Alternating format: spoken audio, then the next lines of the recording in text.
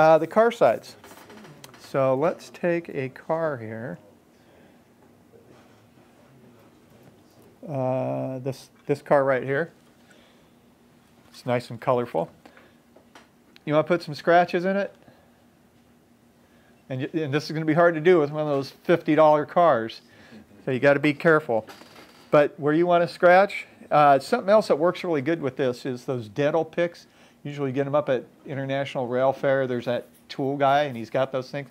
Just be really careful when you put those in your toolbox, because you'll find them and you'll be able to pull them out without actually picking them up. They are sharp. So you're going to just put a nick in there just like you want. If it's like the door opens and it hits the ribs, and depending on the thickness of the car paint, but you can get what you need, and it'll go right down to the bare plastic. That's not a problem. It's basically what you want to do. The other thing is right on the door guides. I do those real heavy. Scrape just almost all the paint off of those where the wheels roll and you get a lot of rust and whatnot on those. Down at the bottom here. And also at the bottom of the door you get a lot of, right at the bottom where the forklifts hit it and whatnot, you get a lot of rust and dirt, grime and stuff in there. Let's see what else. I'm going to throw a couple more in here. Just a big old scratch on there. Hate that noise, don't you? Whenever I use the Dremel, my wife doesn't like it because it reminds her of the dentist. So I use the Dremel as often as I can. Right here on the sides where the door comes in, I usually do that pretty heavy.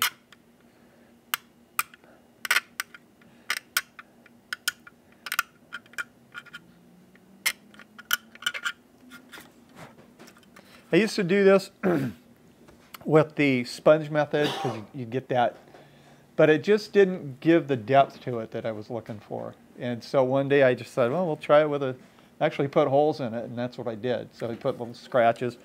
I don't have the McLeod River cars. I did that on that McLeod River car, if you want to take that up and look at it. That's got a lot of scratches and cuts and nicks and whatnot in it.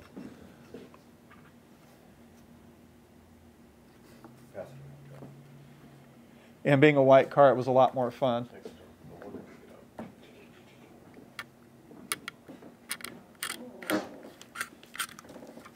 And I'll put one up here just for fun.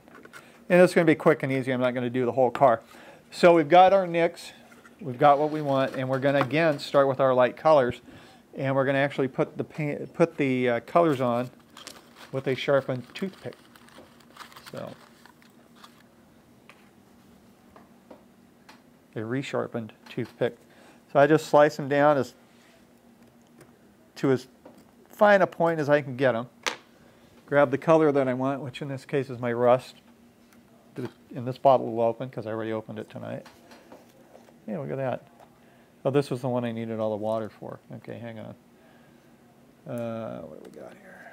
That feels good. Yeah.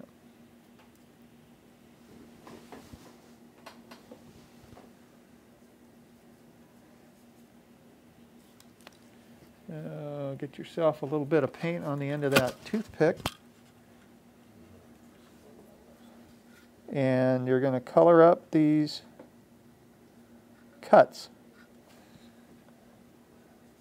And just putting the paint in the cut it really makes it stand out. Just that little bit, but we're going to, of course, go farther than that.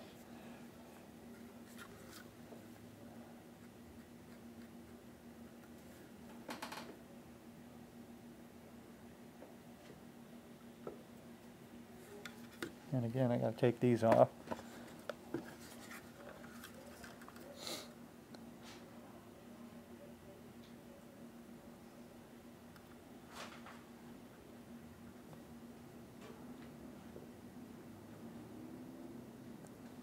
If you guys learned anything tonight, it's how not to do a clinic. I'll tell you what.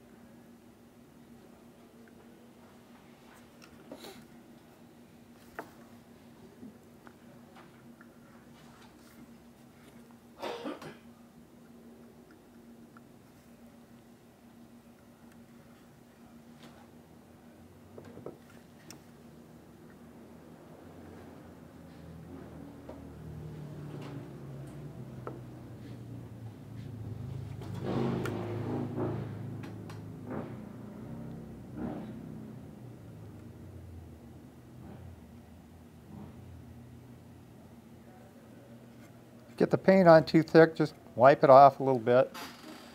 It'll still look fine. So I got that.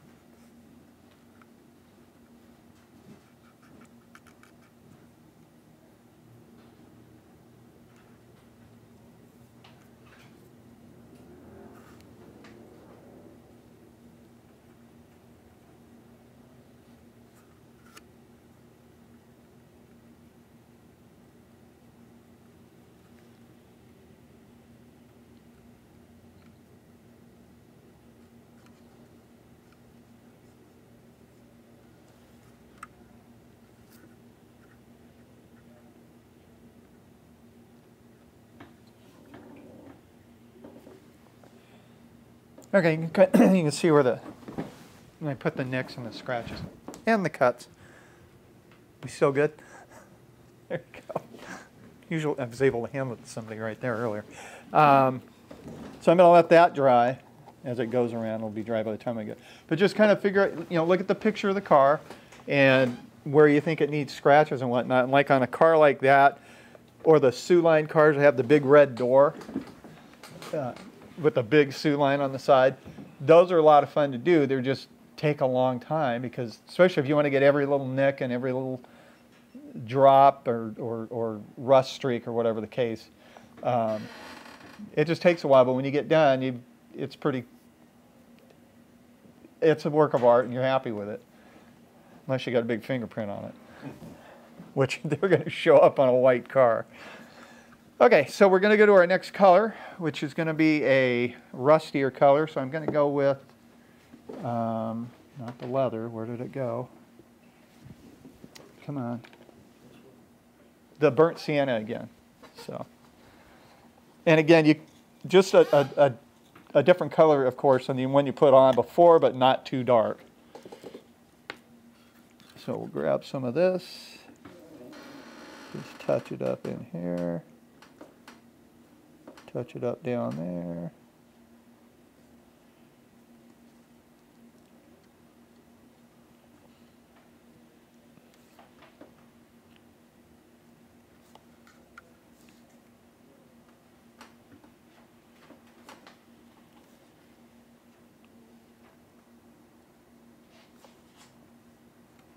Okay.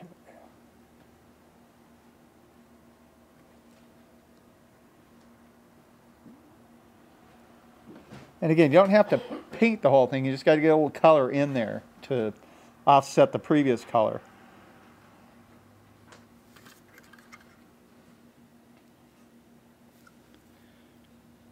Okay. Make a little bit more in there.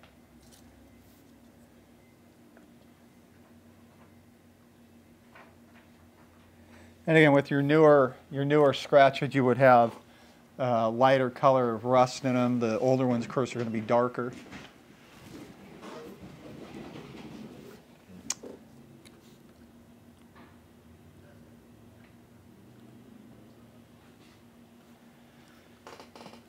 Okay, that's the dark rust in there. Kind of give it a little bit more depth to it. With the yellow car, it's a little tough to see. Of course, with a white car, it'd come up really good. The yellow is kind of offsetting that orange color. When I do the rust streaks, you'll see them, but they won't pop quite as much as on a white car or a gray car, like a hopper car. But, yeah, that color, the last color I use is what we call, what is called raw umber. It's a real dark brown. Okay, so we've got our scratches in. We're going to do a little bit of rust on those scratches. So we're going to start with our light colors.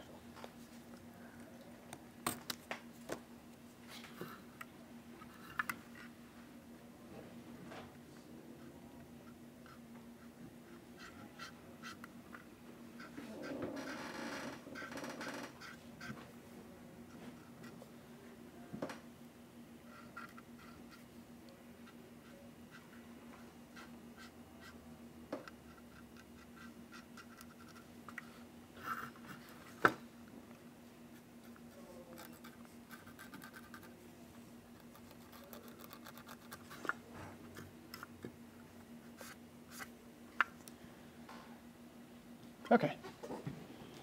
Again, that's just chalk that try to draw straight down. Occasionally you'll get a little swoop in it, and then you have to go back and adjust for it, but you can kind of see. And I did that with one of these micro brushes. You can also do it with one of those really fine pointed brushes that, with one of these, they'll work pretty good. And then we're going to put a little grime on the bottom, a little dust, a little grime.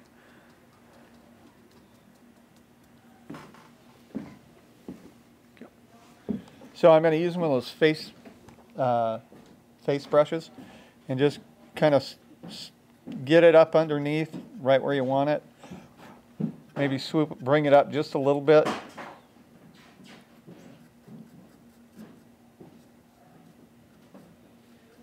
And you can see some fingerprints on this, so oops.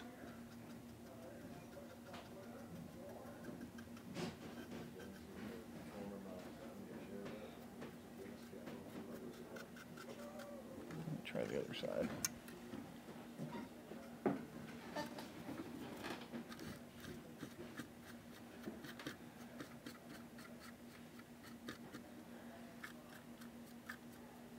Now there were some fingerprints, whatnot on here, and you can see where they came up. But you can also see how you don't get any brush marks, but you get a real nice dust to it. Now the other side I did underneath, and you can highlight the different areas. Like if you're going to do ladder rungs on the edge, use one of these with a black, and just highlight each where the bolt heads are, right down the edges, that sort of thing.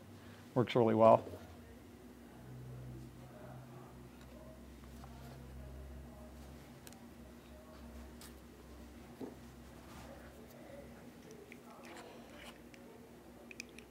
And of course, between each coat, you would give a little dull coat or what have you, but I was just kind of speeding it up for things. But I think you guys are getting the idea on that. What color chalk was that with the brushing with there? Yeah. What color was that? Oh, it was just a brownish color that I used, kind of a brown black mix. More to show you how it works as to that's a great color. I tried fading paint with these things, with these face brushes, and it does work pretty good to dull the whole car down. You know how the paint fades. It's not as good as the ones you've seen, but it does dull it down. Fade it out a little bit, and it's a good way to do it. It's pretty easy. Like I say, use a brand new brush, and you can use white, you can use light gray. I've used a lighter color, like a lighter green. If I was doing one of these Nevada Western cars, I'd use a lighter green and do that, and that fades it pretty good too. But with the white, if you have white decals, it doesn't affect those. You know what I mean? Like if you use green, it's going to make the decals greenish. Whereas if you use white, it's not going to change it. The other thing you can do is you've probably seen where the lettering starts running down the side. You can do that with white chalk. You'll probably use one of these micro brushes just right where you want it, and just swoop it down just a little bit so it looks like it's coming off. And then if you hit it with a matte fixative, it'll seal it. And that comes in pretty good. The one last thing I was going to show you, and there's some other tips on here for car trucks and whatnot. I don't have any car trucks, but I do have a set of wheels. And this is how I do my wheels. If I can find another paintbrush that's not screwed up here. Yeah, that one's pretty good. Just grab some paint, and I use raw umber for my wheels. I stick it right in the middle. Twirl the wheel on my finger with this raw umber. Put it in there, spin it, and set it aside to dry for however long it takes. It doesn't take long, but you've just now painted the wheel. I know a lot of people, they spray them and all that. But I just do this. It's a dull color. And then, and if you're careful, you won't get it on the tread.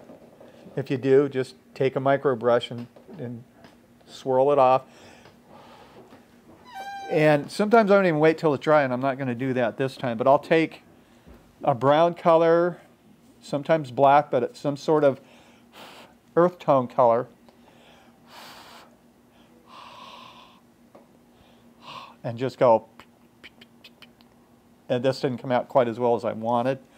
But you take this, just hit it in there with your whatever color you want, whatever chalk color you want, and just leave it. I don't dull coat it because you're gonna have to clean the wheel treads. Because once it's in your in the truck, it's not really not going to be handled anyway. So it's just going to be in there. They're going to pick up dust anyway. And like I say, it's actually not working out too bad. And again, whatever color you want. Sometimes you see some of those new wheel sets that are real rusty, that red rusty color. Of course, most of them are basically this raw umber color. And you know, if you need to, you can mix up your color off 2 different colors of chalk. You know, use a black and then add brown as you need it to get it, you know, that really dark brown, but not quite black, but not brown either.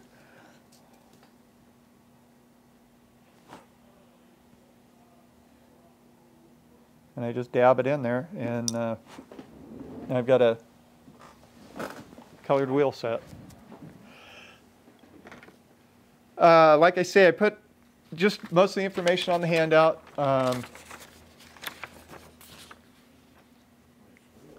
And this is one way of doing it. I'm not saying it's the best way. It's a good, quick, easy way to do it.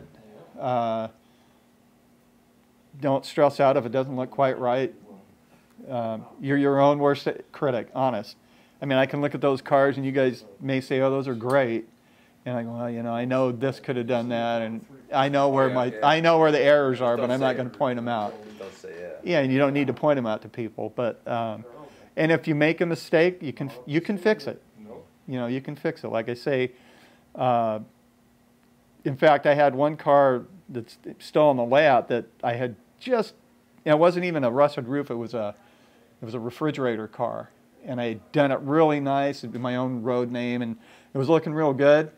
Boom, I had a fingerprint on the roof right over the door. And I was like, again, almost helicopter time. I masked it off and sprayed over it with like fresh paint, like it was a patch. And it's still running down on the layout somewhere. So you can fix things even, you know, like I say, God forbid you do something on the side, you can always throw some graffiti on it. If it's that bad, I know. That's people come into the layout. Well, how come there's no graffiti? And then we have to frog march them out the door. So. Any questions on anything? Okay. And again, these techniques will work on locomotives. In fact, that's where I first started this, was on it. I was doing a SP locomotive, and I wanted to do the brake blister burn. And that's how I did it. I did it under that brake blister with the different colors, and it really came out nice. And I thought, you know, that'd probably work on a boxcar roof. And so that's what I did. I've also, with these pan pastels, you'll see here on that area right there, that's just chalk. There's no paint or anything in that part right there. Unfortunately, and I apologize, I didn't have the right paint to do that, the gray on the roof. But that really does help. And if you just do that, dull coating it will help. Put a little bit of that gray paint on there, get it kind of mauve look on there. And then at the end of all of it, put a real light layer of black over it. And that kind of, it picks up all the little imperfections and makes it look like it's been weathered and whatnot. But again, a real light weathering. You know, this isn't the old days when it was steam engines and whatnot. Okay. I'm done.